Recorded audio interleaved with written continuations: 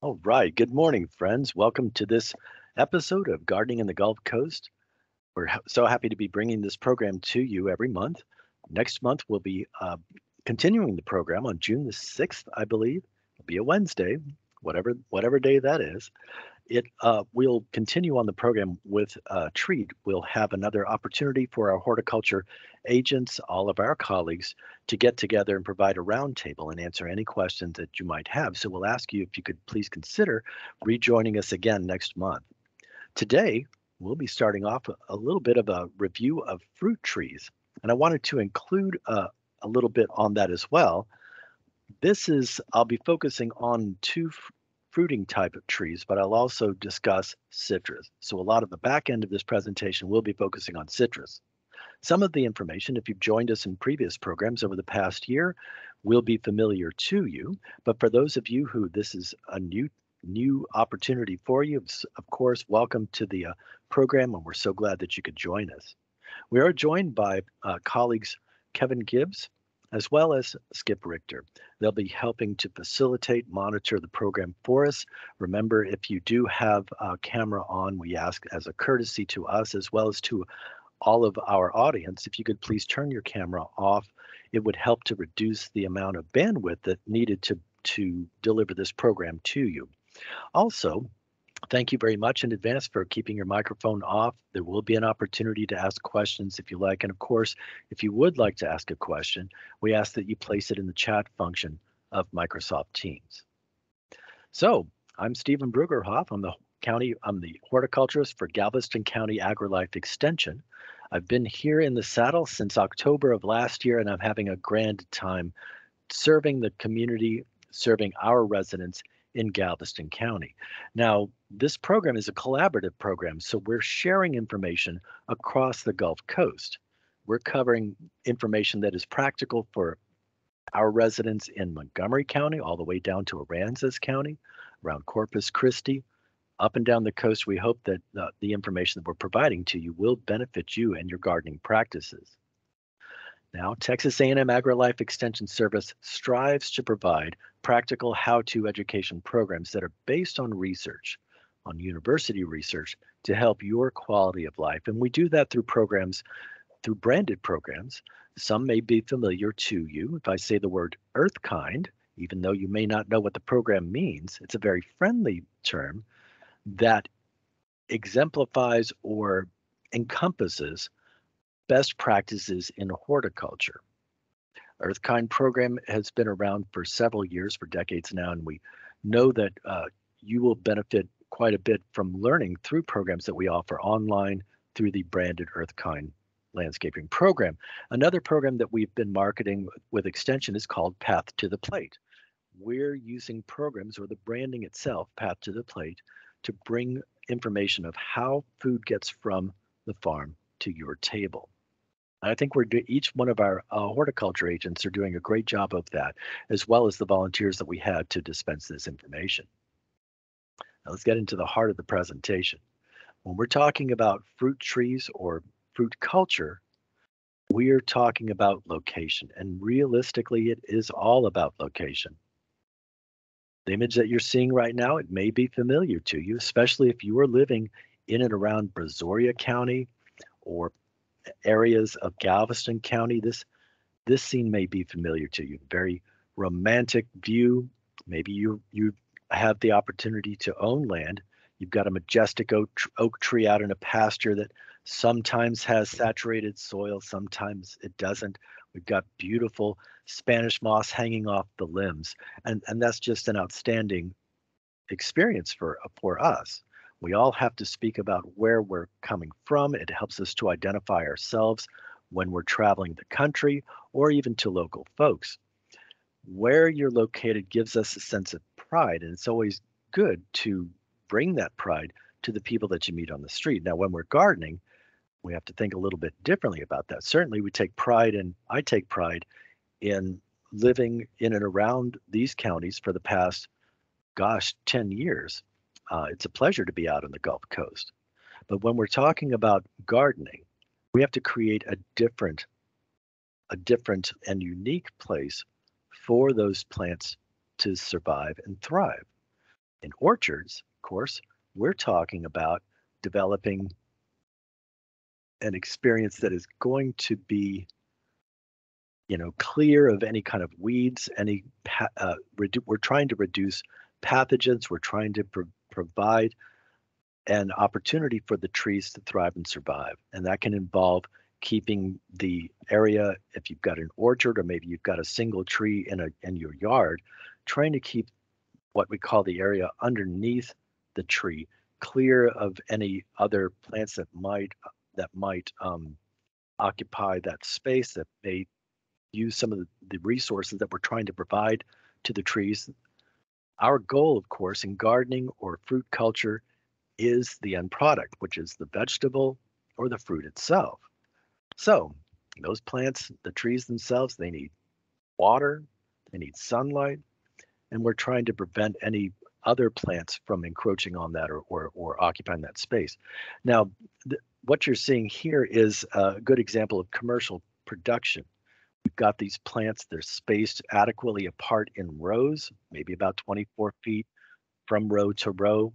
On center, it really depends when you're planting that tree in that row. As far as spacing for those trees, we don't want them growing in together. We don't want those branches growing into each other. That can cut down on airflow.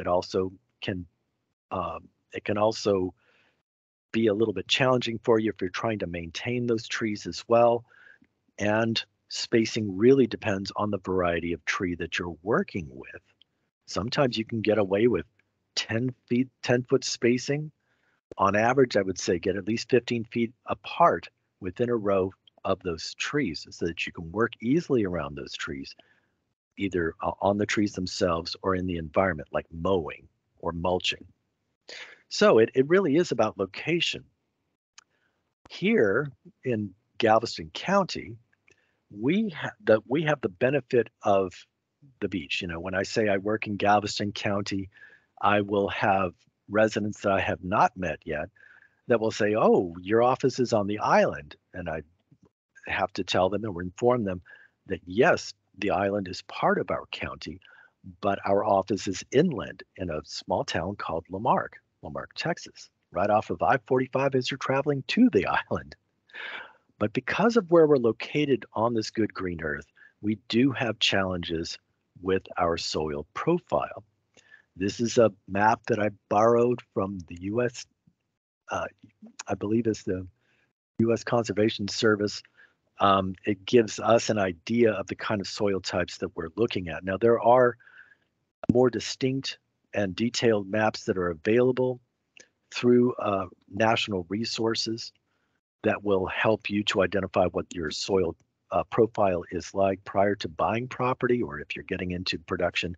Certainly you want to know that information, but this is just an overview of some of the challenges that we have here. And the major challenge that we have here are soils that are high in clay content that can get that have the opportunity to get compacted if you have a lot of traffic across, even if you have property out in the country, you can impact that soil profile, compact the soil by the activity that we apply to it. So this is a detailed map, but in general, I know that soil profile varies across the county itself. Inland, of course, higher clay content, but as we get closer to the coast, we have more sandy soils. This goes without saying, but I said it. So that in itself can provide challenges for you, but as long as you understand what that is, you can modify your environment to successfully grow fruiting trees. Here's another image of our county again, but with an overlay to provide emphasis for our climate. So we know it all starts from the ground up. It is good for you, wherever you're located, to get to know what your soil profile is like, because realistically, that's where it all starts from. You have to start from the ground up, and it's good to know what the soil profile is, so you'll know how to modify that environment. As far as the climate goes, we often refer to a document, a map that has been generated by the USDA, United States Department of Agriculture. And typically, it's called the USDA Zone map or the USDA map, right? What it does is it provides us an idea of identified average lowest temperature that we can get in our area. In Galveston County, because we're a large part of our county is inland, it can be very different than what you might expect as you get closer to the coast or even on the island. And depending on where you're at, where you're located, dear viewer, you might experience the same thing.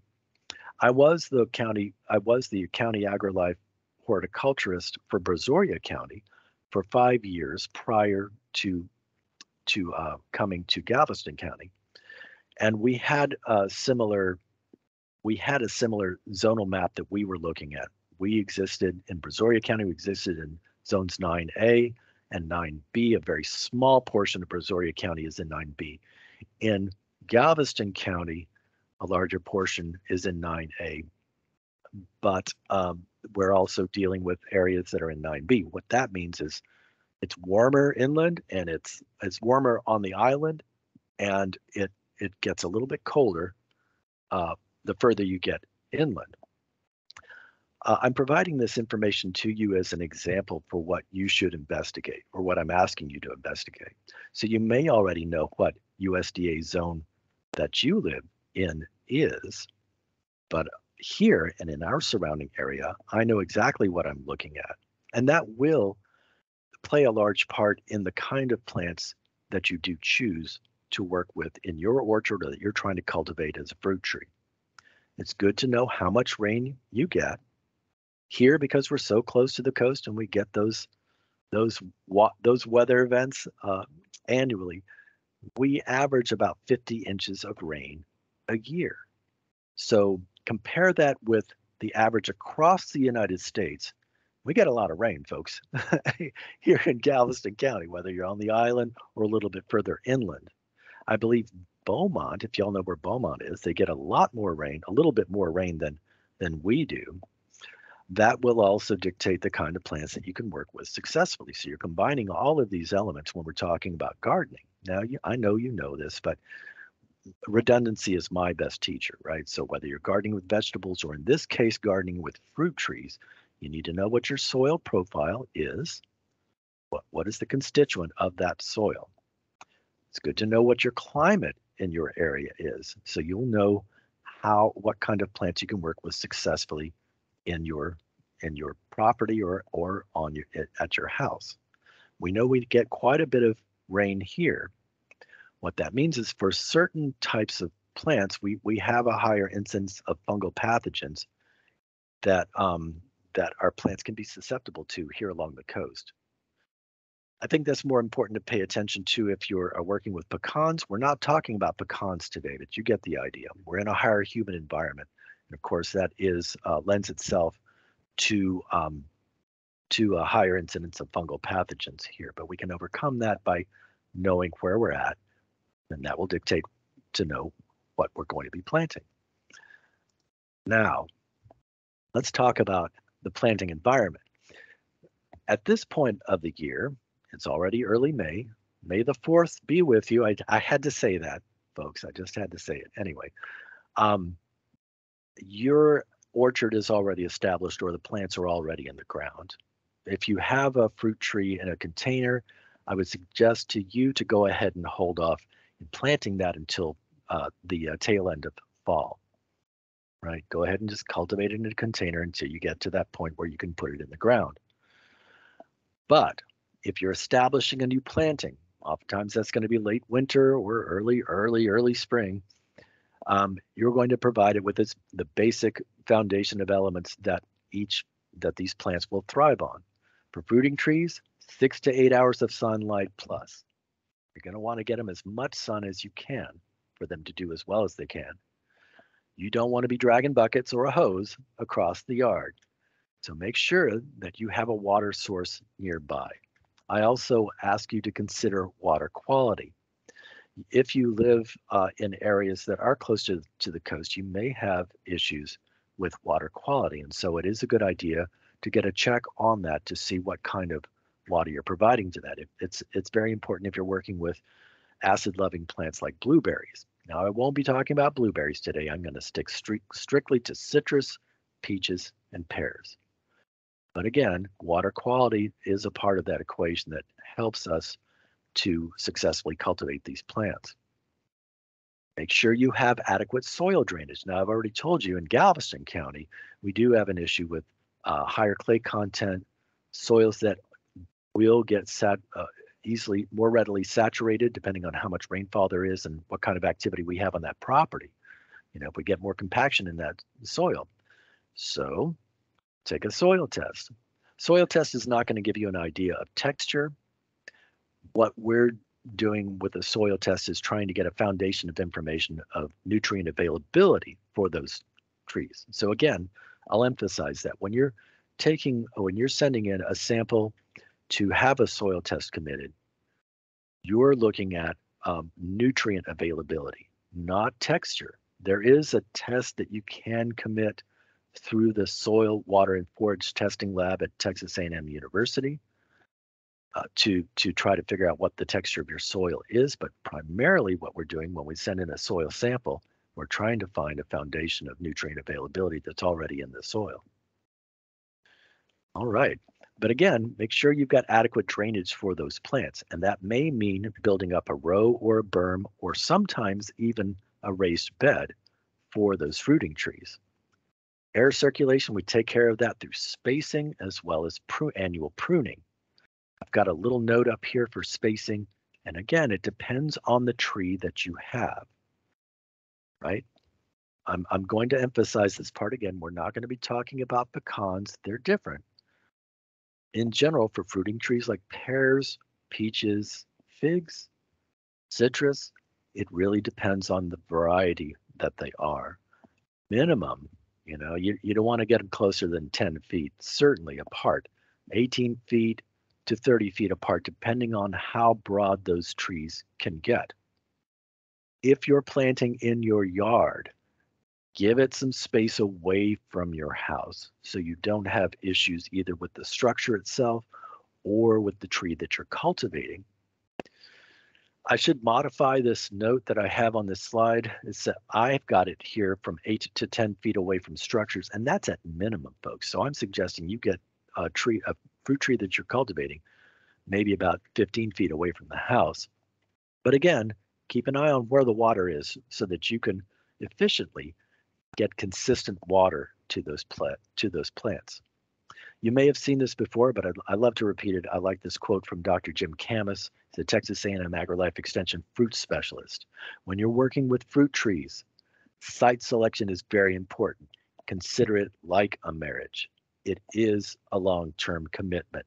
When you put that plant in the ground, when you get that peach tree, that pear tree, or that citrus tree that you're putting in the ground, that's its forever home. And that's a long-term commitment. So make sure that you identify the right place for that tree so that you'll have less trouble as you proceed forward in cultivating that. Now, one of the things that I did mention is soil drainage. One quick test that you can do, we call it in our trade, I've heard it, the term bandied about, PERC test, P-E-R-C. I've had colleagues that'll say, I'm going to take a PERC test, or tell a resident to do a PERC test. A PERC test is short for percolation. And it's an easy method that you can do to make sure that the site that you're going to be planting your fruit tree has adequate drainage from the get-go. If it doesn't, you can modify that spot, right? You can build up soil into a berm, or you can find another place that is a higher point that has adequate drainage on your property. Method to do this: take a shovel. Shovel's about 1 foot wide, a blunt nosed shovel like the one in the image that I have on this slide. They're about 1 foot wide, and the shovel length is almost about 2 feet deep. So literally, you could dig down, dig a hole with just that, but make sure that you get some depth to that hole, right? It's important because those roots are going to be cruising through the soil profile at a depth 2 feet and more. So you're going to want to know that you've got at least good drainage down to 2 feet. I would suggest even more, So just dig a hole, fill the hole with water, let it sit overnight, so it'll give you a more accurate reading the next day. Next day, refill the hole with water, and then measure the drainage every hour or every couple of hours. If water is sitting in that hole for 4 hours, you might want to find another place to plant that in the ground. All right, folks. What I'm providing to you all is a general overview, site selection, as well as a little bit about fertilization. If you're not familiar with fertilizers, some of us are more experienced than others. But again, redundancy is my best teacher, so it's always good to go through the basics of what fertilizer is when you're looking at a bag of fertilizer, what those numbers mean and how they relate to nutrients in that product. 3 numbers that you're presented with. Now, my colleagues can probably attest to this as well. I've been noticing that when I go into a convenience store, not a convenience store, but a nursery or a retail outlet, we call them box stores, right? If you go to the local home goods store, I will see fertilizer that now has branding and not so much the numbers up front on that product. That's a little disappointing to me. I went to college to learn this information, and you know, I guess the short end of this is, folks, always look for these 3 numbers. Find out what nutrients are available and what percentage they are in that product. So branding is, branding is branding. It can guide you in the right way or guide you in the wrong way. So I'd say, to be an educated consumer, look for those 3 numbers. They relate to the percentage of nitrogen. The first number is nitrogen. The second number is the amount of phosphorus, percentage of phosphorus in that product. The third number is related to potassium. The nitrogen assists with vegetative growth, focusing on roots and leaves. Oftentimes, when we're applying a product, a fertilizer to fruit trees, we're getting a product that has a higher percentage of nitrogen in that product. Phosphorus, in essence, as a general rule of thumb, it's focusing on flowering. In our soil profiles, typically, if you get a soil test, you'll find that you'll have either a balanced or just a little bit higher than average phosphorus content. Phosphorus is an immobile nutrient in the soil, and so we don't want to be applying a higher number of phosphorus to a planting environment where we already have an issue with higher levels of phosphorus in it. Potassium is more related to metabolic function, and oftentimes, you'll get a low to no application rate of that product. There are other nutrients that that you may see a deficiency on, or you may not have adequate availability of it in your soil profile. Iron is one of those. There are others, certainly, but we focus on nitrogen, phosphorus, and potassium with fertilizer that we do get. I put a little note related to pecans. Zinc is not really related to the kind of fruit cultivation that we're talking about today. It is more related to pecans, but that's just using that as an example of a nutrient that is oftentimes not available in pecan production. So how to understand how to fertilize these trees? There's a general rule of thumb that we can work with as far as ratios or application rates. But the bottom line is we do recommend that you commit a soil test to get a good idea of what nutrients are available, and will help to guide you on how to fertilize those trees as you move forward.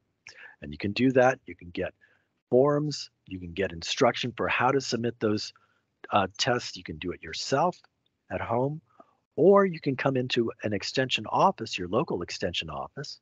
We have forms. We have these cute little brown bags that will send it to the right place, and we can provide some guidance as well. So rely on us as agents or our volunteers. We'd be more than happy to help you out. But online at soiltesting.tamu.edu. This is a general caveat that I have on this slide right here. If you're planting a new tree, if it's a citrus tree, for instance, you're going to get a bead on a total amount of fertilizer that you're going to apply to that citrus. But a general caveat is, you apply it the first time that you're instructed to apply it. You might see some growth off of that. You may not. If it comes around that time of the year to apply a second application for that citrus plant and you see no activity, it's not going to hurt the plant if you apply the third amount out of that total amount to that citrus at the appropriate time. The plant can't use it. So if you're not seeing growth on that plant by the second interval of application, might as well just lay off of fertilization or maybe apply a lower ratio. And that's what I'm talking about here. Fertilize if you've got 8 to 10 inches of growth by May. Spread 1 cup of a high nitrogen fertilizer like ammonium sulfate. Ammonium sulfate is 2100, about 18 inches from the tree. All right. Folks, and one other technical part that I want to get to as well, and this does relate to fruiting trees. Pears, peaches, plums, not so much figs, not really citrus for us along the Gulf Coast, but we focus on chill hours for plants like peaches and pears, and I'll explain that in a little bit, but I wanted to introduce you to the concept before we continue. Fruiting trees, like pears, they need certain varieties need a longer dormancy period or higher chill hour for that variety to be productive for that next year. And a chill hour it's a cumulative tool that we use. What we're doing is we're measuring the temperature between 32 to 45 degrees over a period of time. Usually that's from November the 1st to about November the 1st of the current year to February the 28th of the next year. This is a period of dormancy that initiates blooming for fruit-bearing trees, and it's important for you all to understand that. In Galveston County, because we're landlocked, part of our county is landlocked, we have, in Pearland, for instance, we could pull in a peach tree that is rated at 400 chill hours, but certainly it may not be appropriate if you live on the island, where on average, you may do with a certain variety that comes in at 150 chill hours. So we have a gamut of, a range of temperatures that fluctuate, and it depends on where we are in the county. This is just an example of what I've accumulated from November the 1st, 2021 to February the 28th of 2022. In Galveston, on the island, we determined that we had 163 chill hours. Pearland, compared with Pearland, 417 chill hours. So it really depends on where you live in the county. You can get an idea of the chill hours that you've accumulated over the past year from your location by going to this website. Yes, it is called Get Chill Hours! And the URL is getchill.net. They do have a tool that helps you identify a weather station on that particular site. You'll be instructed to provide a weather station identification letters. That's 4 letters, and they have a link to a resource where you can extract that information, plug that in, and then you request the dates that you're looking at to get an idea either where you're at in the middle of winter or what you've just experienced. All right, folks. Skip or Kevin, are there any questions that anyone has before we get into the varieties? We have been chipping away at them, Stephen.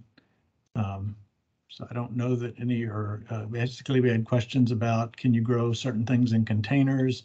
What type of soil for containers? And then choosing varieties of apple.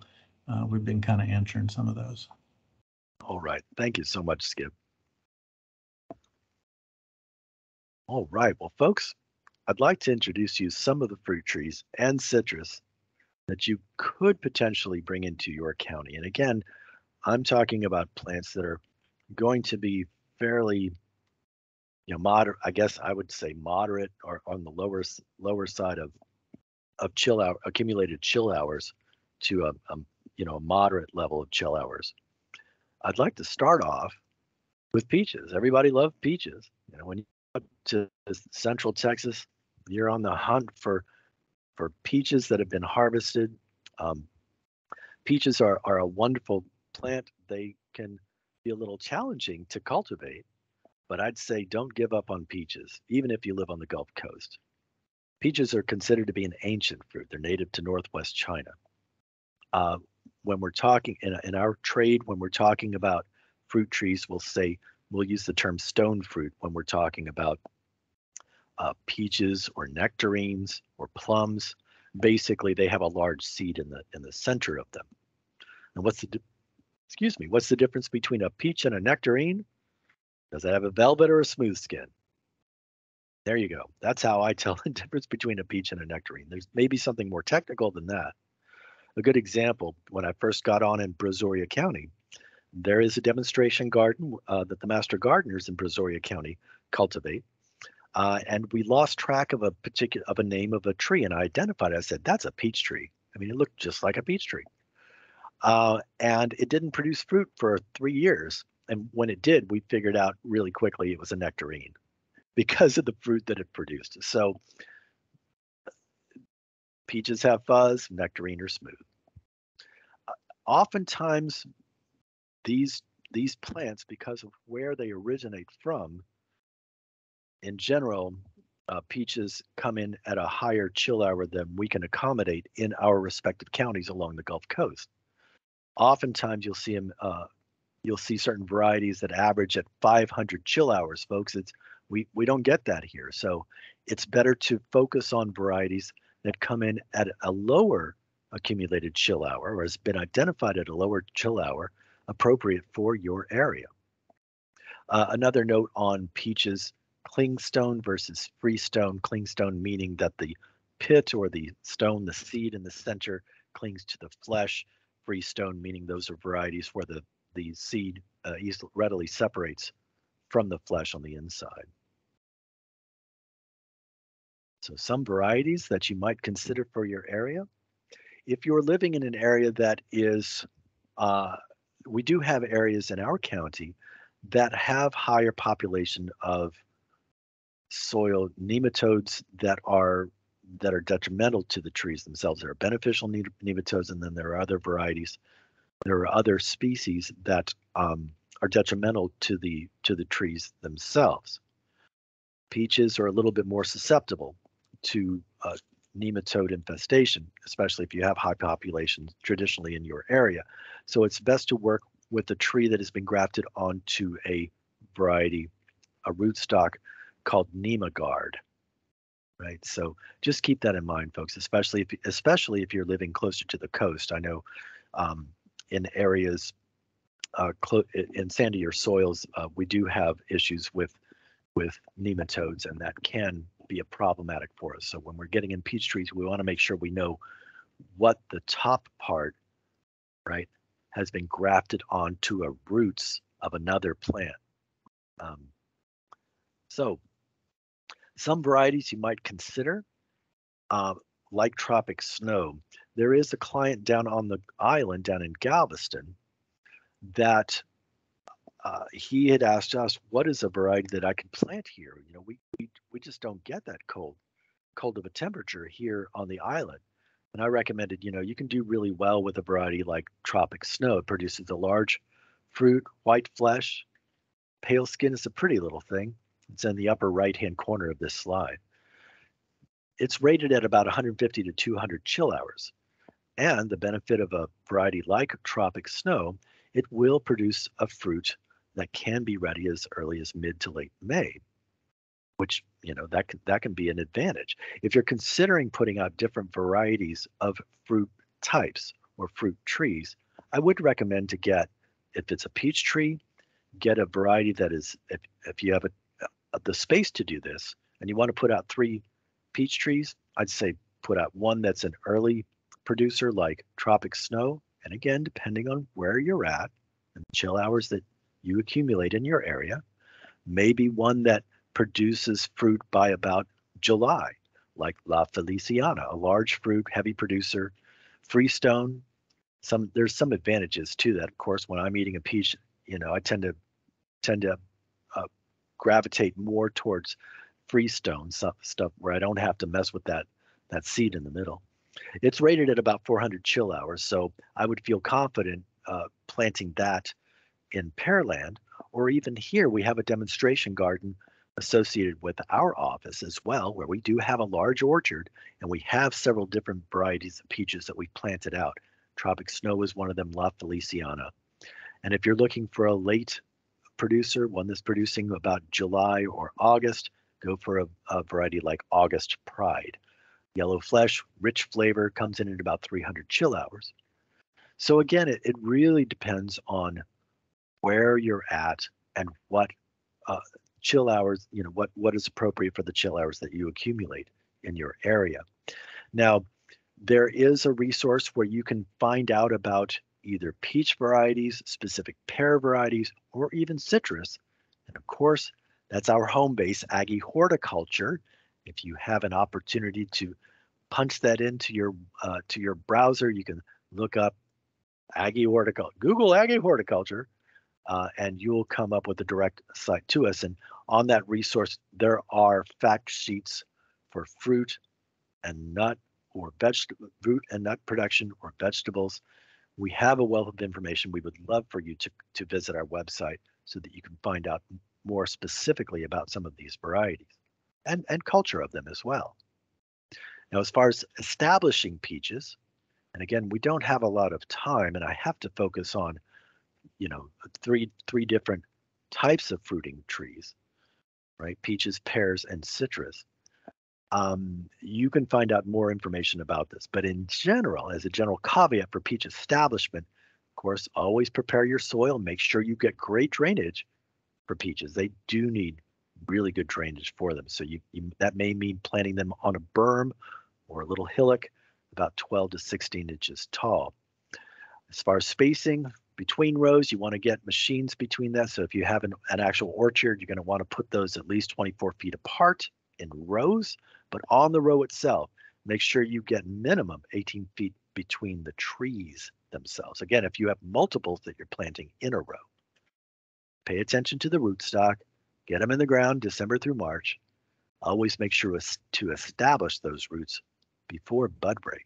And after planting, it's kind of shocking.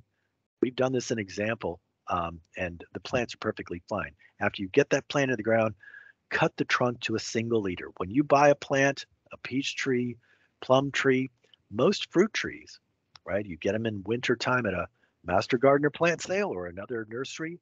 Oftentimes you have beautiful foliage on those trees, but when you get that peach tree home, cut it to a single leader down to about 3 foot tall, right? Because we're trying to establish an architecture and keeping that tree low enough that we can actually harvest from it. So you're going to do that purposely.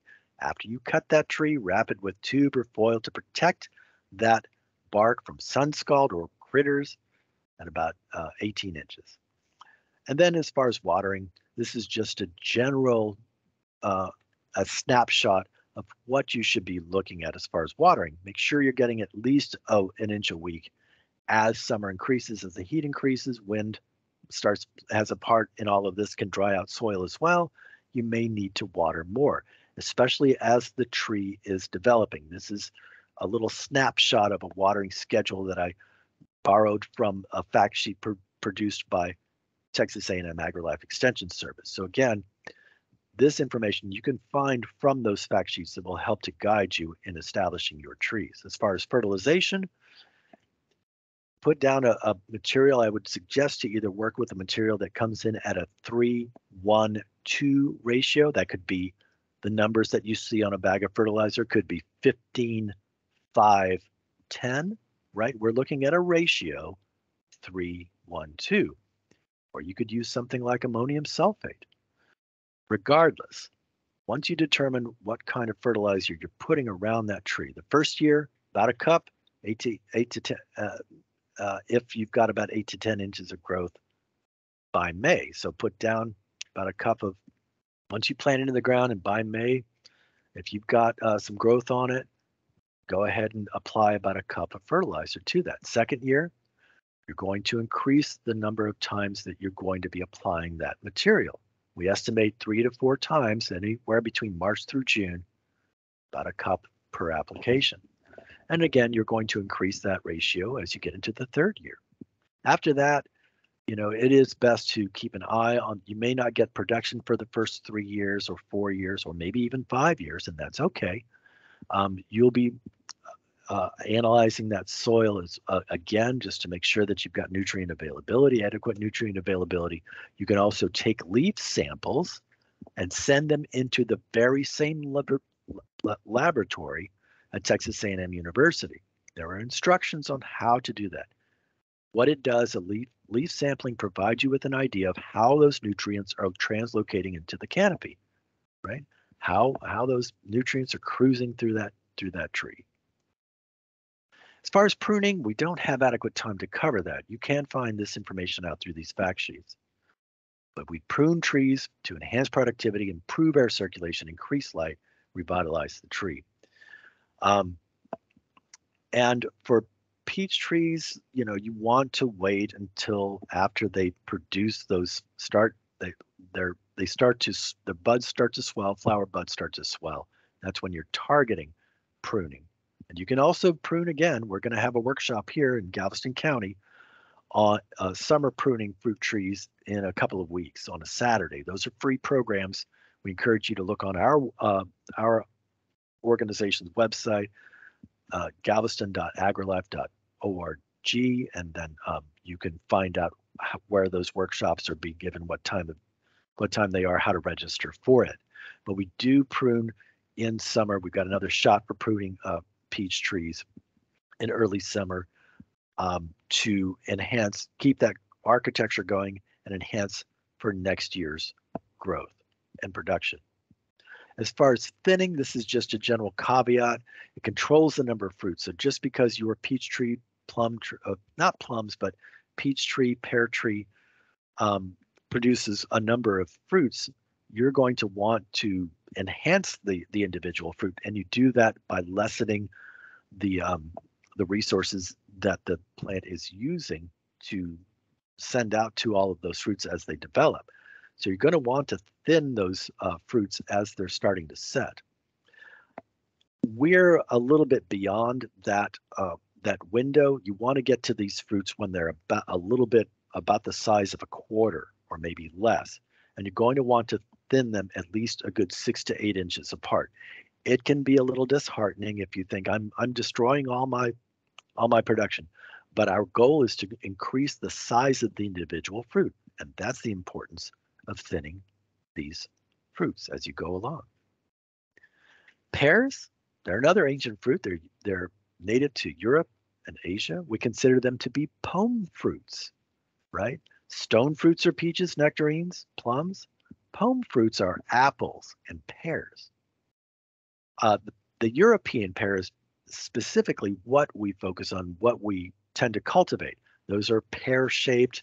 There are many different hybrids, and I'll show you the varieties that you can work with.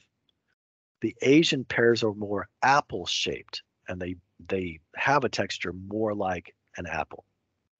On average, they can grow in temperate climates, averaging 500 chill hours. But again, we're working with varieties that are appropriate for our area.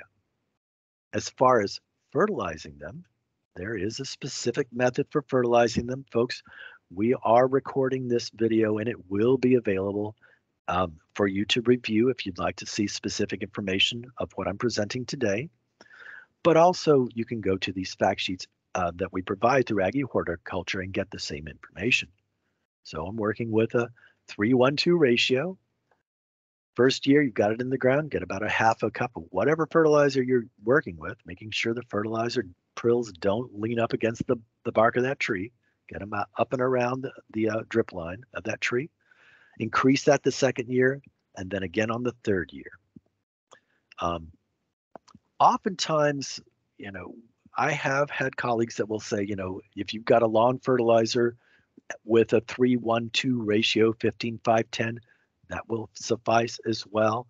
After that second year, if you're cultivating a pear tree in your yard, if you're already fertilizing your lawn, the tree's going to benefit from that. So you may not need a supplemental application after that. The challenge that we have with pears in our high humid area is fire blight.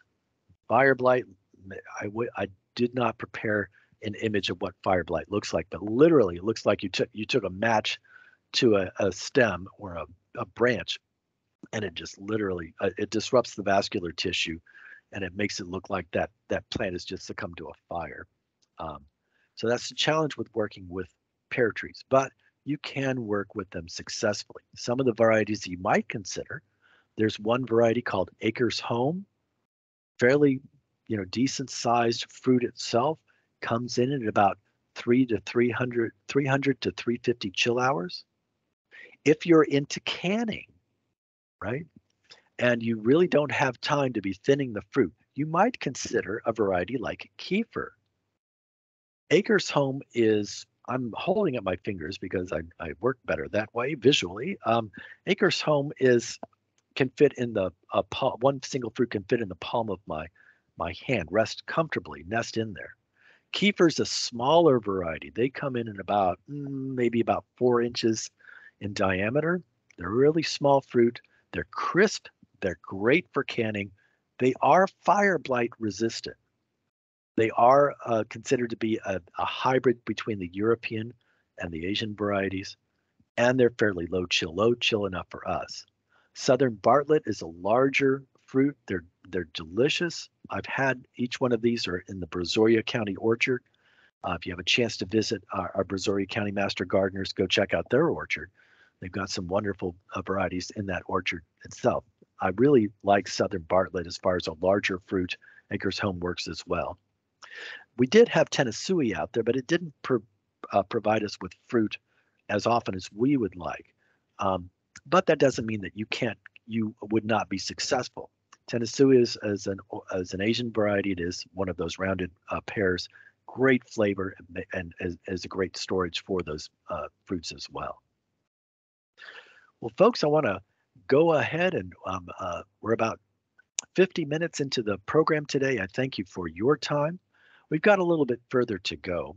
I may abbreviate some of the slides that I have because, again, this is a lot of information that I'm providing to you.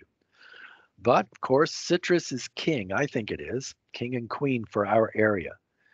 Some of the information you may not know. In 2020 to 2021 commercial growing season, it's estimated that commercial citrus production was valued in Texas at around $3 million.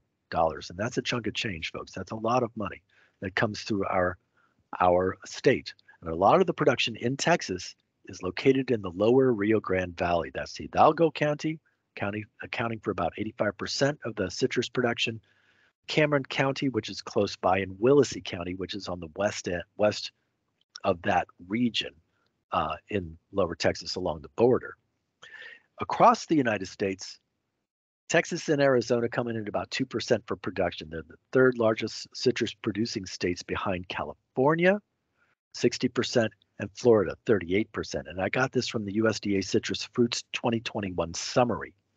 Those summaries are often, about 6 to 8 months behind. So I suspect that for 2020, well, we haven't gotten through 2022, folks. So I've gotten you at least some of the information, most recent information as far as commercial production. The reason I'm providing this information to you is to help us to understand how important citrus is as far as a value crop for us, which relates to two diseases that we have seen in our counties. If you're in one of these regions, if you're viewing from Corpus or Aransas County, possibly Fort Bend County, or if you're viewing from Montgomery County, Galveston County, Brazoria County, we are all quarantined for citrus greening. It's a disease caused by a bacterium. Currently, there is investigation, or there is research into resistant varieties, but with no practical application at this point in time. So it's a disease that we have to control by movement of plants. So we're quarantined for that in our counties. It does affect the vascular tissue of the plant itself, which affects production. So you've got a high value crop for Texas that's meaningful, and now you have two diseases that there's no cure for just yet. That can be problematic. Again, quarantine counties include Webb, Jim Hogg to Starr County to Cameron County. That's what we consider to be the Valley of Texas, Lower Rio Grande Valley. Kleberg to Calhoun County, and then in our area where I live, Brazoria, Montgomery, Fort Bend, Galveston, and Harris County are all quarantined for citrus greening. If you'd like to know more about this, you can go to a website called Citrus Alert, which I think is more user-friendly. Texas Department of Agriculture certainly has a wonderful resource regarding these diseases and pesticide licensing, etc. But as far as citrus info, I think the Citrus Alert has a little bit better way of explaining that to lay folks. So another disease that we have that's affecting us here in our county is citrus canker, disease caused by another bacterium. There are various vectors for it. For citrus greening, the vector is a citrus psyllid, a little fly-like insect. But for citrus canker, it has different ways that your plant can get that. It does affect the vascular tissue of the plant. So again, you can help to lessen the impact of that by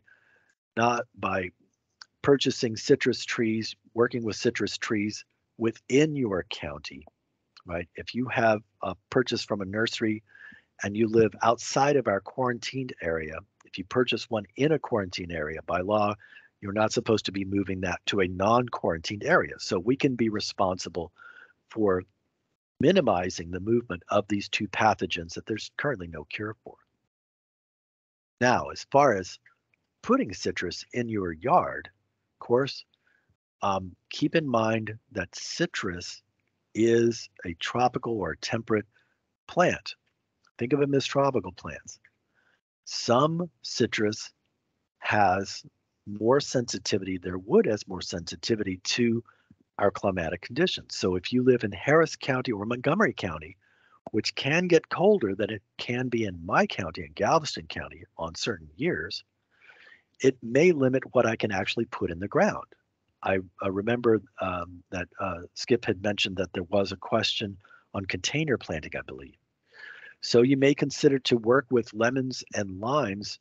Instead of putting them in your yard, you may consider cultivating them in containers, because citrus wood has a sensitivity to frost. High sensitive plants like lemons and limes can be problematic if you've got them in the ground and you get a hard freeze.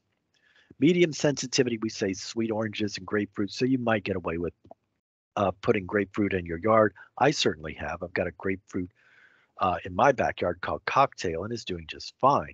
It even made it through Winter Storm Uri. I covered it. That's a story for another time. The most cold hardy citrus that we can cultivate are tangerines and mandarins.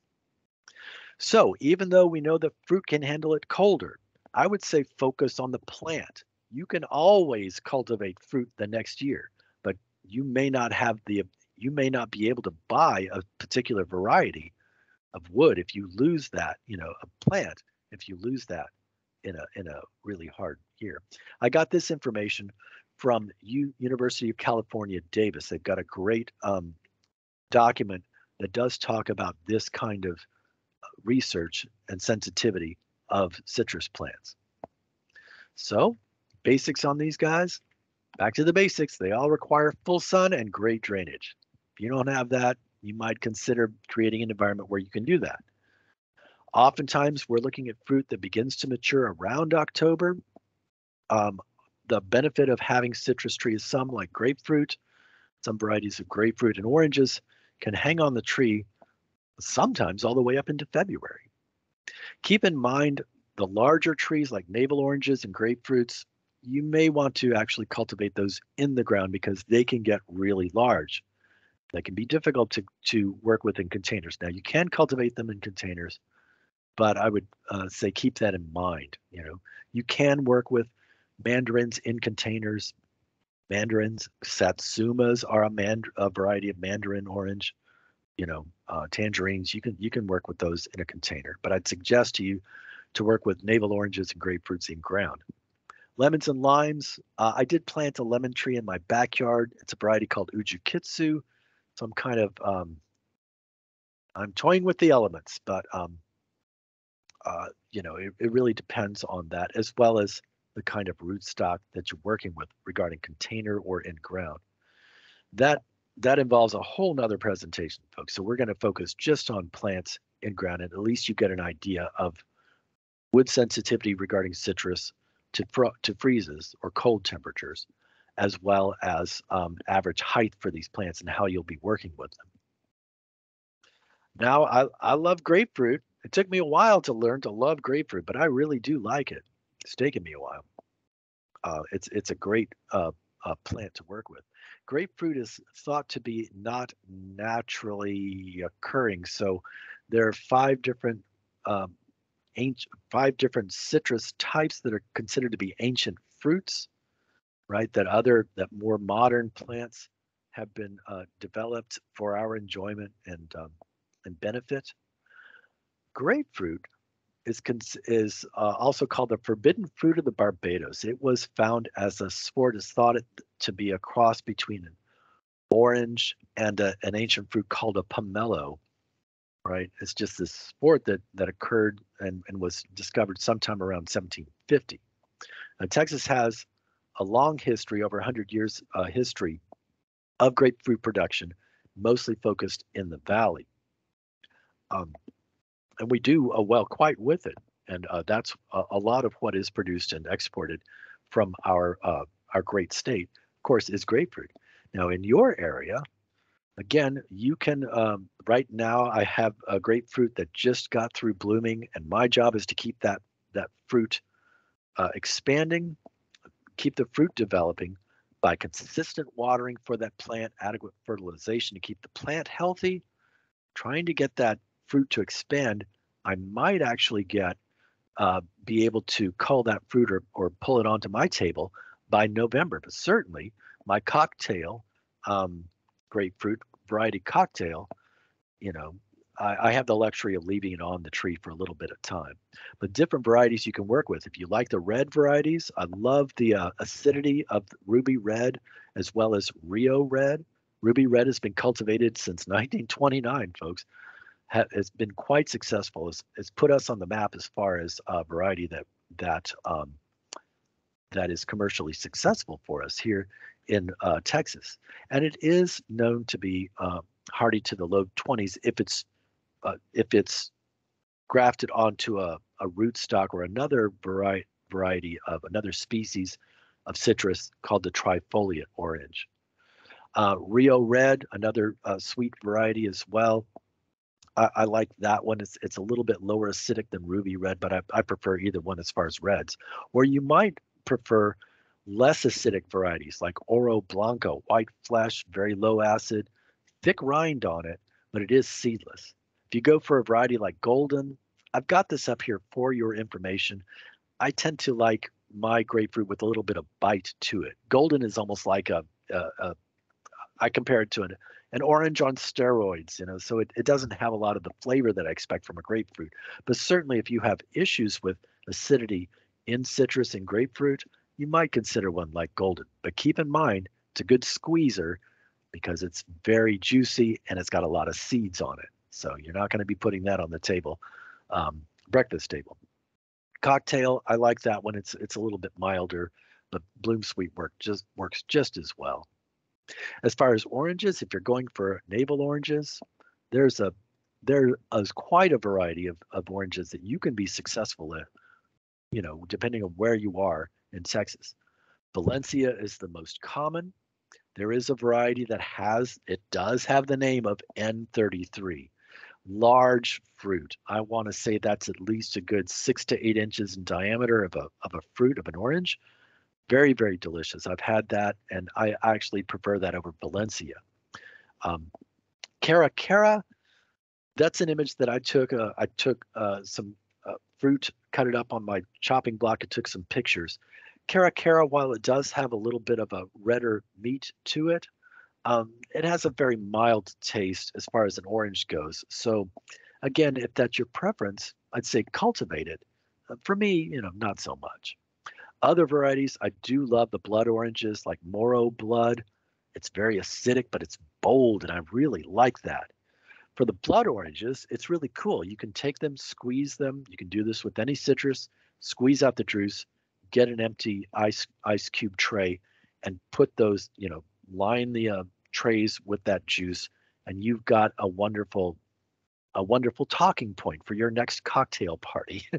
Combine it with your adult beverages if you like.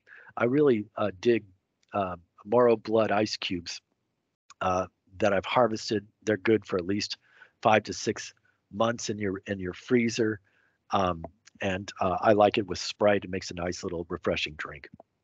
Turaco Blood, I've got some that I'm cultivating now in my backyard, so I'll let y'all know, folks, how that actually my success with that at a later time.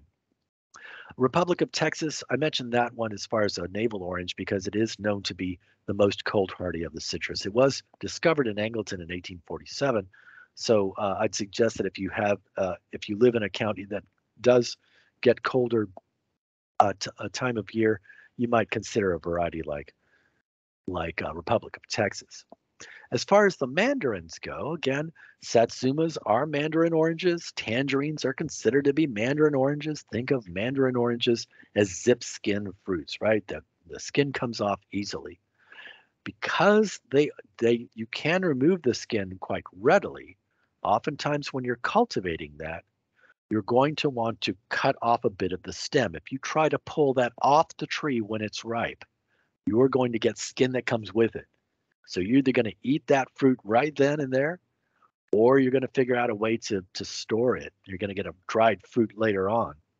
So oftentimes when you're cultivating mandarins or satsumas, remember they have a very thin skin to them that does peel readily. You're going to want to cut that off of at the stem side rather than try to pluck it off the tree itself. Some mandarin varieties, one that I really prefer, you might try a variety called Kishu. I like Kishu because it's seedless and it produces, when it's in good production, 2 to 3 inch fruits that are very mild. They're delicious, especially if you refrigerate them when they're ripe. They're just outstanding. But there are other varieties you can work with as well. Larger citrus, right? Still thin skin. Satsumas like Brown Select has a very nice flavor to it. It's also seedless. Frost Owari, you can try that. It does have a delicate taste to it, but it does produce a few seeds in it. I've got Miho in a container that is not ready for cultivation yet, but I'm going to cultivate that over time. It'll take me a couple of years, and 2 years from now, I'll let you know how I'm doing with that one. You could also try different varieties of tangerine. I've not experimented with tangerine, but from the literature that I've read, Dancy is one of those that you could work with if you decide on a smaller fruit. Lemons and limes, you can get production at variable times. So grapefruits, you pretty much, you've got flowering, you'll get fruit set, and you've got one harvest at the end of the year. Lemons and lime will repeat bloom throughout the year, and the advantage to that is you can continue to harvest lemons and limes throughout the year. Some varieties you might consider, Lisbon. Lisbon has an actual lemon flavor to it. I know folks love Meyer improved lemon or Meyer lemons, and they just, brag on them, and you can get great production off of a Meyer lemon. But I think it pales in comparison to the actual lemon flavor that you can get from a variety like Lisbon or Ponderosa. So keep that in mind, folks. Meyer lemon is more of a sweet, milder lemon taste. I've experimented. I've got Ujikitsu in the ground. It survived Winter Storm Uri because I covered that wood, right?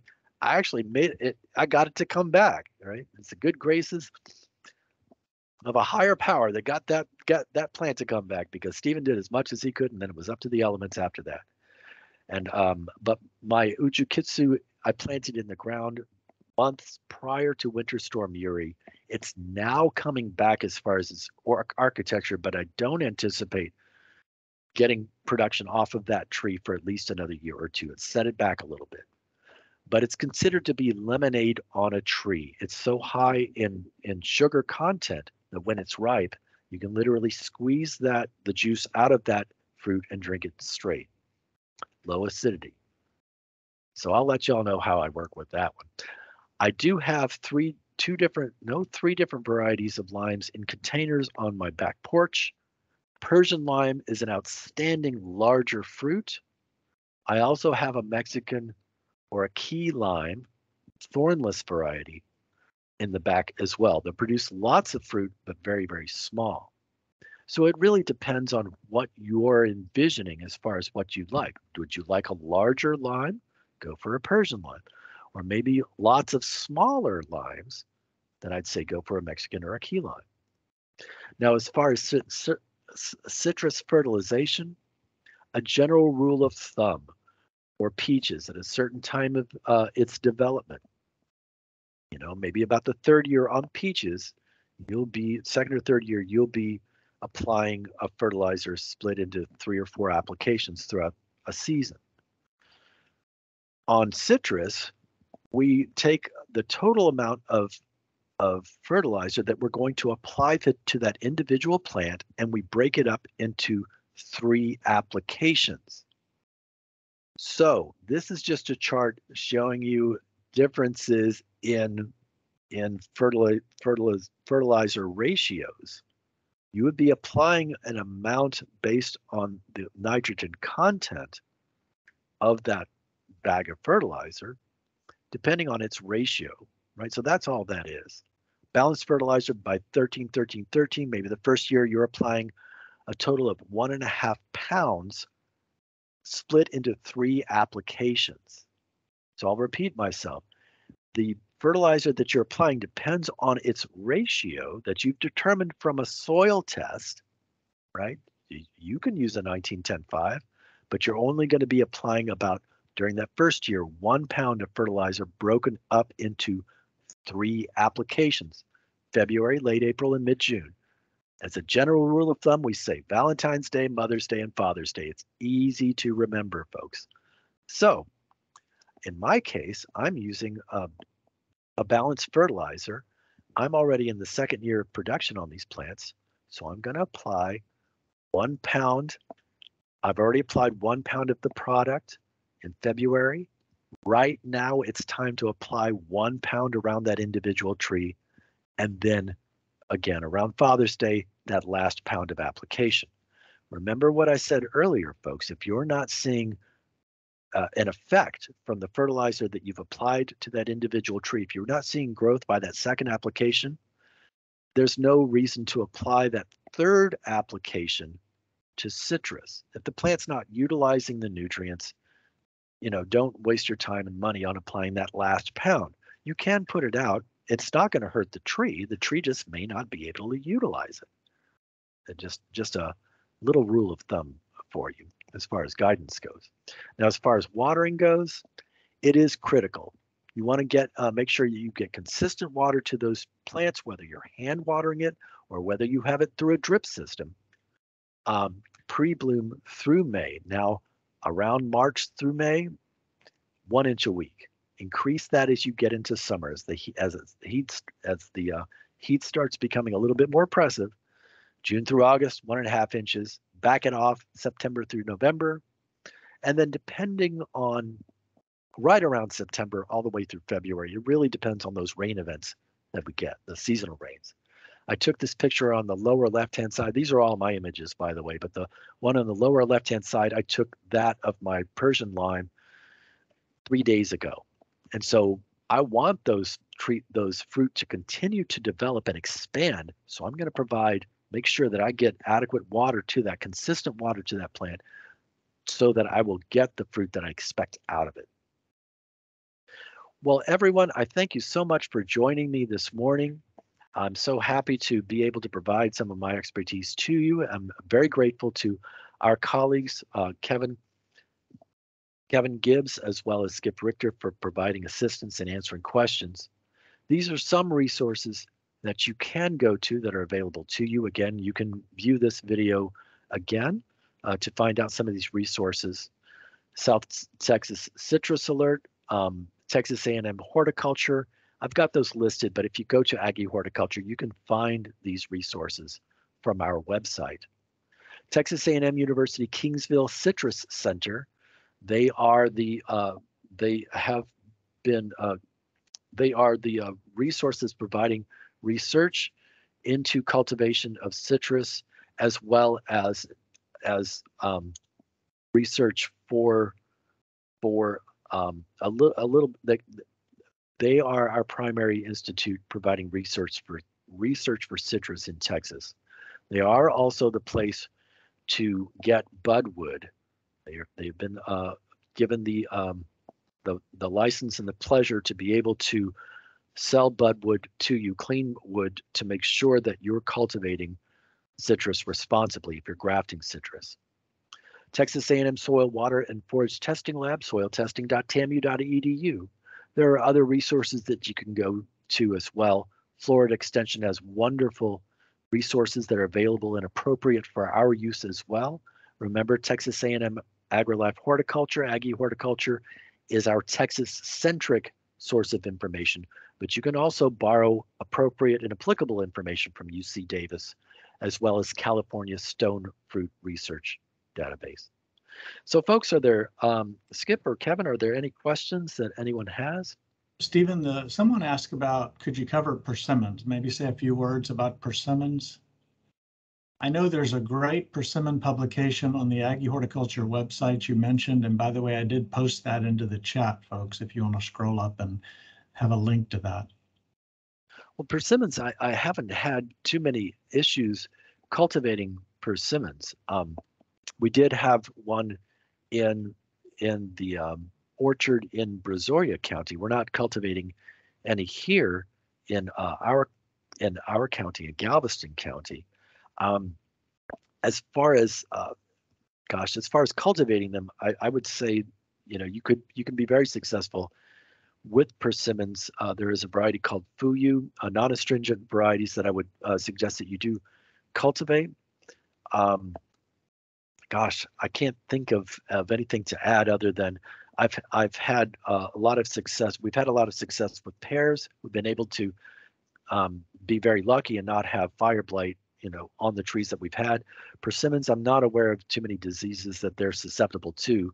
The challenge with persimmons is battling the critters for the fruit. Oftentimes we've had a glorious production on the tree that the variety that we had down in Brazoria County, and when we were ready to harvest, they all just disappeared, and we know it was animals, the critters getting all the fruit. But I've had a lot of success. We've had a lot of success with that particular fruit tree. So I'd suggest if you're going for a variety, go for a non-astringent variety. They all will pucker you up if you pucker your mouth if you get them when they're not ripe. So I'd suggest to go for the non-astringent varieties if you can. All right, Carol has her hand up. Carol, if you want to go ahead and unmute and ask your question.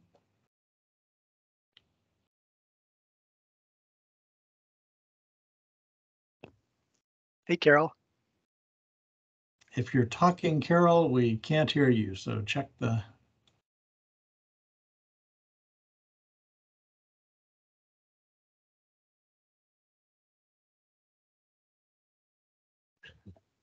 It's quite all right. Well, Carol, thank you for joining us today. We'll be online just for a little bit longer. Just a shout out again to future programs that we have for gardening in the Gulf Coast. Of course, today was fruit trees and citrus trees revisited. We've got a wonderful group of horticulture colleagues that'll be providing a roundtable opportunity for us on June 1st, I believe it is. Hopefully I didn't get that date wrong. as well as July, Vegetables for Summer Heat with Skip Richter. Well, folks, if there are no other questions, then check the chat here. I think we may have one. Just some thank yous. I love praise, so thank you. And thank you all for your time this morning. It's always a pleasure to deliver these programs to you. Remember, don't forget that Extension is here as a service to our community. Please utilize, I think we're all talking to the choir, folks, so please utilize our offices, no matter what your interest is. If it's in coastal marine resources, certainly we have agents stationed at certain counties. Ag and natural resources, we have some very talented folks that are working with us in pasture management, if that's your interest. Nutrition programs, family and community health. But us horticulturists, there's very few and far between of us. We're very blessed to be able to have as many horticulture agents in our metropolitan area around Houston. But I'm very thankful that we've got Kevin Gibbs down along the coast. Are you in Aransas County, Kevin? Nueces. Ginger Easton Smith, even her title is Ag and Natural Resources, but she's an outstanding horticulturist as well, and she's in Aransas. That's correct. Excellent. Well, folks, again, thank you all for your time this morning. We'll see you next month with a roundtable with our colleagues in Aggie Horticulture. We're looking forward to that program with you. I will send out, we have been collecting names, so I will send out a survey to help keep us on track to make sure that we're providing and delivering product that is meaningful to you, programs that are meaningful to you. So look for an email with a link to the recording, as well as a survey that we ask that you participate in. So until then, see you next month. I'm going to jump in real quick here, Stephen, and put in a shameless plug for another project that the four of us are working on, and that is a school gardening conference coming up this summer.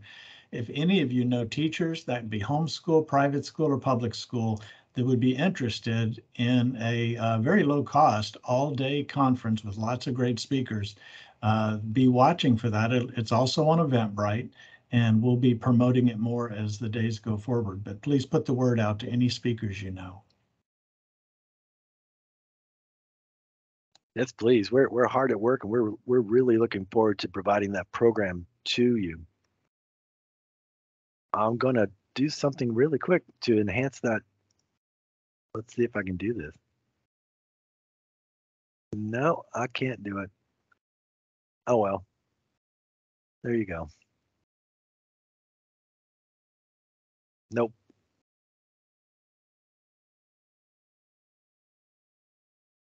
All right. Cultivating School Gardens Conference, Wednesday, July the 20th. Please browse online to Eventbrite. Register, tell your friends in education, educating youth. We would love to have you. It'll be a great program. We're really looking forward to it as well. So thank you for mentioning that, Skip.